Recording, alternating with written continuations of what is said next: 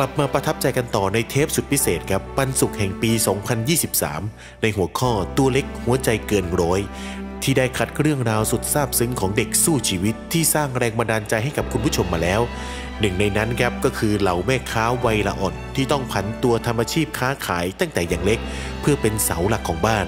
และแม่ค้าคนแรกก็คือน้องแป้งครับเด็กหญิงที่ต้องเป็นหัวหน้าครอบครัวตั้งแต่อายุ18 ปีพร้อมภาระหนี้สินกว่า 600,000 บาทต่อจากคุณแม่ที่เสียไปเธอต้องแบกรับความกดดันขนาดไหนไปเอาใจช่วยเธอกันอีกครั้งครับคุณยายตั้งแต่เด็กเขาไม่ได้อยู่กับพ่อแม่เหรอครับค่ะเพราะอะไรหนูรู้ไหมลูกตั้งแต่แม่ไปทำงานค่ะโอ้จนกระทั่ง7 ขวบได้เจอใช่ไหมพ่อแม่ได้ค่ะได้อยู่ด้วยกันเนี่ยมันก็น่าจะเกิดขึ้นตลอดไปใช่ไหมใช่ค่ะแต่มันเกิดเหตุพ่อเขาเป็นมะเร็งลำคอค่ะคุณพ่อเจอหนูนานแค่ไหนแล้วยังไง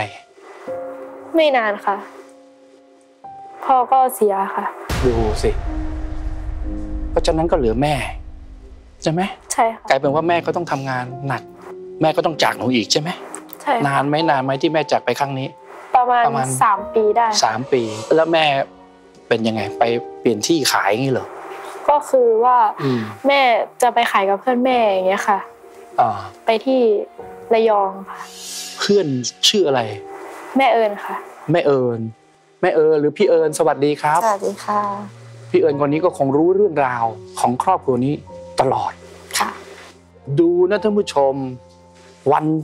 ที่ไปขายแค่วันแรกใช่ไหมก็เกิดเหตุแล้วใช่ไหมใช่ค่ะแล้วยังไงขายวันนั้นขายเสร็จแล้วยังไงคุณพี่เอิญคือเขามาอยู่กับเราใช่ไหมคะมาอยู่ด้วยกันพอขายเสร็จกลับบ้านก็มีเหตุเกิดกับคุณแม่ค่ะแฟนก็กลับมาแล้วเห็นอะไรเขานอนหงายคือเหมือนชักหมดสติเรียกแล้วไม่รู้สึกตัวค่ะโอ้โหแฟนก็โทรเรียกรถพยาบาลแล้วไปถึงโรงพยาบาลค่ะก็เล่าอาการให้ฟังนะคะพยาบาลเขาบอกว่าอาการเป็นเหมือนแบบเส้นเลือดในสมองจะแตกนะโอ้โหเพื่อนอยู่ในอาการโคม่ามีโอกาสที่จะเสียชีวิตทันทีหรือช่วงไหนก็ได้ให้ตามญาติด่วนหนูก็มารู้ข่าวตรงนี้จากแม่เอิญเนี่ยเนาะไปถึงหนูเห็นแม่เป็นยังไงลูกก็คือนอนนิ่งเฉยๆหายใจเฉยๆนะคะทั้งหมดก็ต้องอยู่ที่โรงพยาบาลเป็นหลักเลยใช่ไหมคุณยายด้วยนะแต่หนูก็ต้องเรียนหนังสือใช่ไหมลูกใช่ค่ะหนูกลัวไหมกลัวค่ะกลัวโทรศัพท์มาอย่างเงี้ยค่ะแปลว่าทุกวันที่หนังสืออย่ามีโทรศัพท์มานะแล้ววันหนึ่งเสียงโทรศัพท์มาไหมลูกมาค่ะเป็นเสียงของใครลูกของแม่เอิญค่ะบอกว่าเขาบอกว่าแม่เสียแล้วนะอย่างเงี้ยค่ะ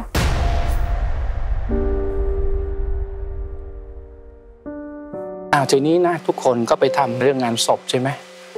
ไม่จบครับท่านผู้ชมมันก็เลยมีเหตุเพิ่มจากงานศพนี้แหละแม่มีค่ะมีหนี้อยู่จำนวนก็คือ 600,000 กว่าค่ะเพราะฉะนั้นหนูก็ต้องเริ่มหารายได้ใช่ค่ะทำงานแล้วหนูเริ่มต้นด้วยอะไรทำแพนเค้กค่ะอันนี้เลยใช่ไหมแพนเค้กเล็กๆอย่างเงี้ยเหรอใช่ค่ะแพนเค้กมินิมินิทำไมหนูถึงคิดเป็นทำแพนเค้กล่ะก็คือหนูเห็นจากใน TikTok ด้วยค่ะแล้วก็แม่เอิญเขาก็แนะนำมาซึ่งเดี๋ยวนี้ขายแล้วก็ยังแค่กินอยู่หรือบางทีกินอยู่ก็ยังลำบากจากการขายนี้ใช่ค่ะมันหนักนะลูกหนักค่ะหนูให้กำลังใจตัวเองด้วยวิธีอะไรมองหน้ายายกับน้องเนี่ยค่ะก็คือต้องสู้ยายกับน้องหมดเลยคุณยายมากอดหลานคุณยายเดินได้ไหมคุณยายเป็นโรคอะไรไหมหนูมาด้วยลูกมาหนูมาจูงคุณยายออกมาด้วยหนูมาด้วยนี่คือ3 พลังนะที่เขาอยู่ด้วยกันในบ้านหลานมากนะรักมากทั้ง2 คนเลยค่ะหลานคนนี้ดีมากความคิดดีมากค่ะสู้ทุกอย่างทำไมเขาอดทนอย่างนี้ล่ะคุณยายก็เขาได้จากแม่เขามาแม่เขาอดทนอย่างนี้เลยทนมากนะหนูกำลังทำความดีอยู่นะหนูต้องภูมิใจในสิ่งนี้นะ มาถึงเวลานี้ในการปันสุขอะไรที่จะช่วยหนูได้เร็วที่สุดหนูอยากได้อะไรลูกอยากได้อะไรก็ได้ค่ะที่สามารถเอาไปพัฒนาการขายขนมหนูได้ค่ะแผนเค้กของหนูใช่ไหมใช่ค่ะอ้าวดูว่าเราจะจัดอะไรได้เพื่อให้เด็กคนนี้ไปสร้างเป็นรายได้เอามาให้เต็มตู้คอนเทนเนอร์เลยดูนะครับว่าจะมีอะไรตั้งแต่ข้างล่างเลยนะลูกดูไปเลยนะค่อยๆดูขึ้นไปเรื่อยๆสูงไปเรื่อยๆจัดขึ้นไปเรื่อยๆนี่คือทั้งหมดเท่าที่จะจัดได้ในตอนนี้เนอะเห็นอะไรไหมแป้งแล้วก็มิแพนเค้กได้มาแล้วนะคะดีใจไหมแม่เอิญอยากจะพูดอะไรไหมครับได้ให้ทางรายการช่วยขนาดนี้ก็ต้องทำให้เต็มที่เหมือนที่หนูตั้งใจนะคะยายดีใจไหมครับดีใจค่ะดีใจนะขนมแพนเค้กของหนูมันต้องมีส่วนอื่นด้วยเอาแป้งมาส่งพลังให้กับเด็กหญิงที่ชื่อแป้งเหมือนกันขาดอะไรอีกไหมเอาน้ำตาลนมใช่ไหมเอายกมาเลยมันจำเป็นต้องใช้นะนี่น้ำตาลนมเนยอย่างนี้ใช่ไหมค่ะท็อปปิ้งใช่ไหมท็อปปิ้งจัดมา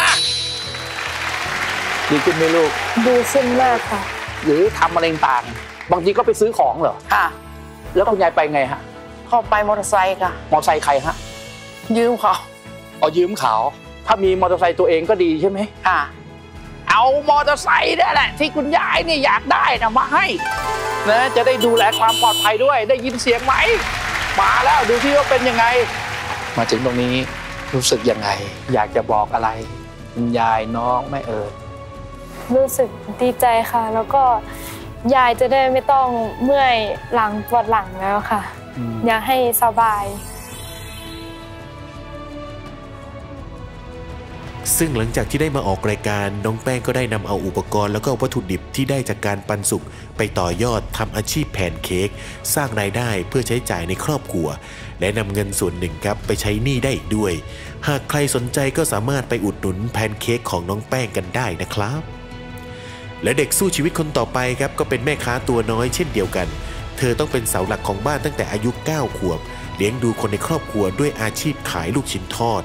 เราไปชมเรื่องราวสุดประทับใจของเธอกันอีกครั้งได้เลยครับตั้งแต่เด็กหนูก็ไม่ได้อยู่กับพ่อแม่ตอนเด็กๆหนูอยู่กับแม่ค่ะแล้วพ่อล่ะพ่อหนูเสียไปตั้งแต่หนูยังไม่เกิดค่ะหนูก็ไม่เคยเห็นหน้าพ่อเลยไม่เคยเลยค่ะ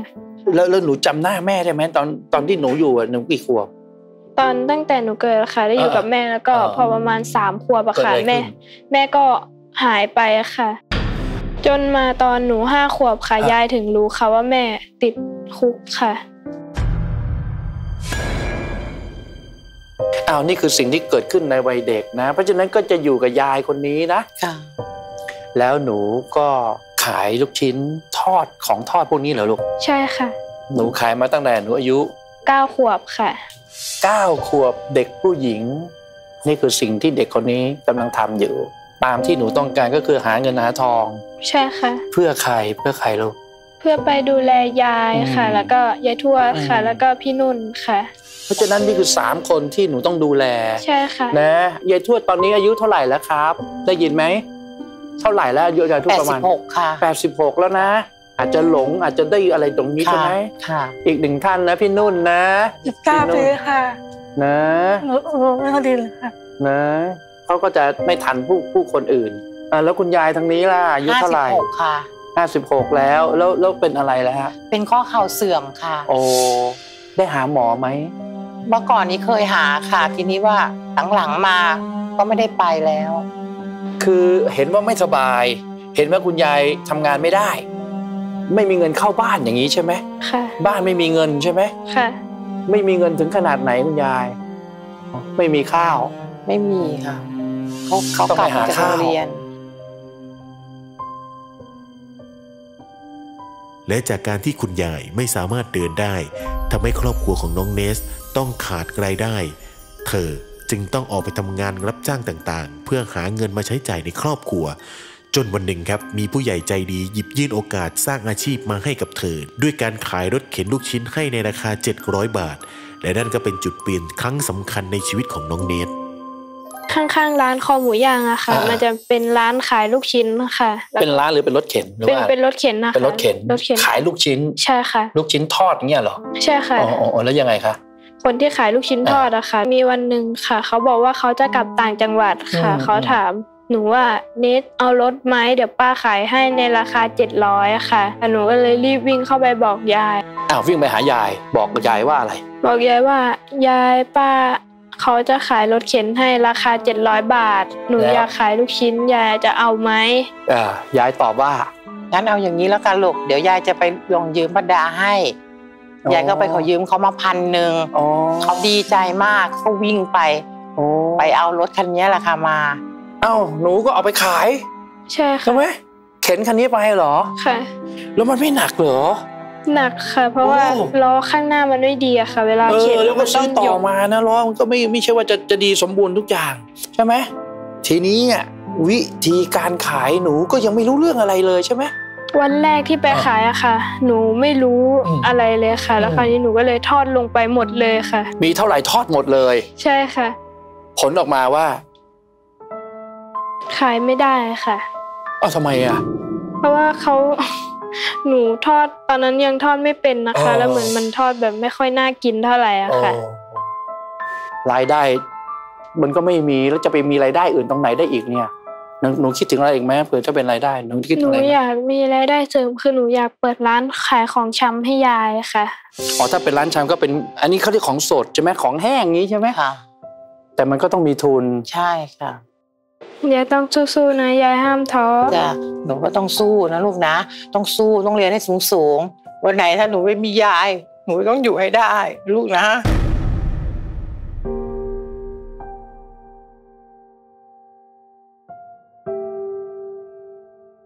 มาถึงเวลานี้ถ้าพูดถึงปันสุขเร่งด่วนที่สุดหนูอยากได้อะไรลูกหนูอยากได้รถเข็นค่ะนี่คือหัวใจของเขาที่เขาจะไปหาเงินเลยเอารถเข็นเอาแบบใหม่ๆเปิดตู้คอนเทนเนอร์ขึ้นมาแล้วดูว่าจะมีอะไรที่รถเข็นจะชวนมาอีกเอามาด้วยจากข้างล่างขึ้นไปอีกขึ้นไปอีกขึ้นไปอีกทั้งหมดที่มีอยู่นี้เอาไปให้หมดรู้สึกยังไงบ้างตอนนี้รู้สึกดีใจค่ะบ้านหนูจะได้กินข้าวไหมบอกคุณยายบอกทุกๆคนสิได้กินข้าวทุกวันค่ะนะคุณยายมั่นใจไหมมั่นใจขึ้นไหมมั่นใจขึ้นเยอะเลยค่ะนะให้กำลังใจนะบอกว่าจะมีเพิ่มอีกอย่างนึงที่บอกว่าจะมีของไปขายใช่ไหมเอาชั้นวางไปเผื่อเอาชั้นนะขายพวกของใช้ของอะไรเหรอคุณยายแล้วจะขายที่ไหนขายที่หน้าบ้านอย่างนี้เหรอหรือเผื่อไว้เอาตู้แช่อีกหน่อยดีกว่านะเตรียมอุปกรณ์ให้ไปวางแล้วหนูคิดว่าจะขายอะไรคุณยายจะขายอะไรน่าจะเป็นพวกขนมแล้วก็เป็นน้ำของใช้ใช่ไหมใช่ค่ะเอาจัดไปด้วยดีกว่าจัดไปด้วยดีกว่าเอาของมาให้ขายเลยเยอะๆเลยมานี่ขนมมาแล้วใช่ไหมหนูอยากได้ขนมโอ้โหมีอะไรบ้างน้ำมันน้ำปลาโอ้โหไม่รู้กี่อย่างเลยเอานะหลายอย่างของใช้ของกินนะยายคิดอะไรอยู่ไปกอดคุณยายไปกอดคุณยายเร็วคุณยายก็อดทนนะเราจะดีขึ้นแล้วนะบอกคุณยายไว้และหลังจากที่ได้มาออกรายการไปครับก็มีลูกค้าจำนวนมากมาอุดหนุนซื้อลูกชิ้นของน้องเนทแถมเธอได้นำกำไรไปต่อยอดเป็นร้านขายน้ำได้อีกด้วยส่วนคุณยายก็สามารถสร้างรายได้เล็กๆน้อยๆจากการทำร้านขายของชำได้เช่นกันครับถือว่าเป็นจุดเริ่มต้นแห่งความสุขของครอบครัวนี้เลยนะครับ